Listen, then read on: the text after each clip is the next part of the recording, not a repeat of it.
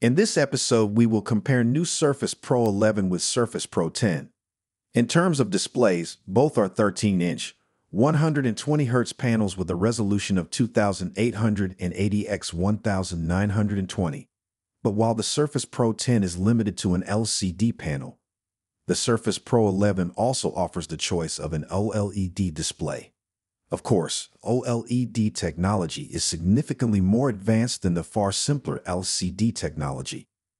The primary distinction between these two devices is the CPUs that power them, but it's also crucial to note that the Surface Pro 10 has up to 64 gigabytes of RAM, while the Surface Pro 11 only has 32 gigabytes.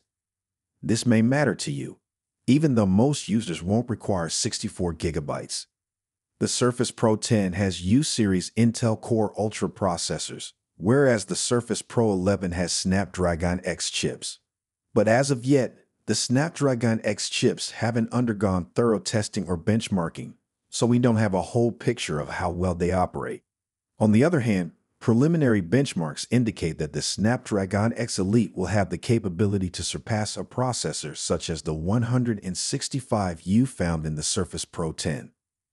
According to Microsoft's estimation, the average user of a Surface Pro 10 can get 19 hours of battery life, and a Surface Pro 11 can get 14 hours of video playback.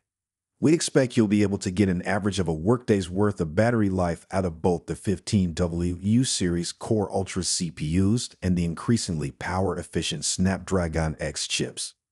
The Surface Pro 11 is ultimately our choice because it contains nearly everything you might want in a laptop and tablet, including an optional OLED display, a potent Snapdragon X CPU, and Copilot's array of AI functions. However, keep in mind that a high-end Surface Pro 11 will get pricey. So that's all for today's episode. If you enjoyed our video, leave a like and subscribe for future updates.